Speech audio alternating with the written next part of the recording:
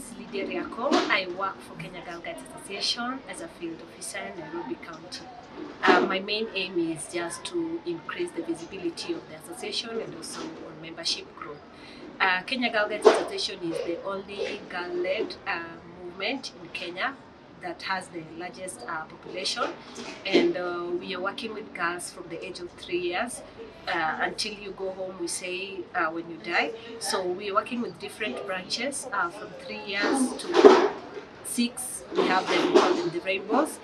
6 to 10 we call them the brownies, then 10 to 14 we call them the girl guides, and we also have 14 now to 18, they are the rangers, the ranger movement.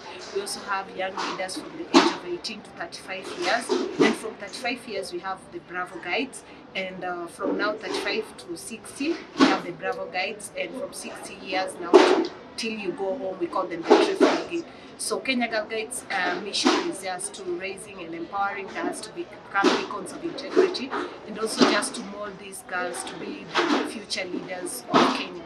We're also looking at molding this girl to be a girl of dignity, where we call them the DISC ambassadors, which we call dignity, integrity, servant leadership, spirituality, and citizenship. We welcome everybody to join the guiding movement, Kenya Girl Guides Association, where we create an impact and we create a change. Thank you very much.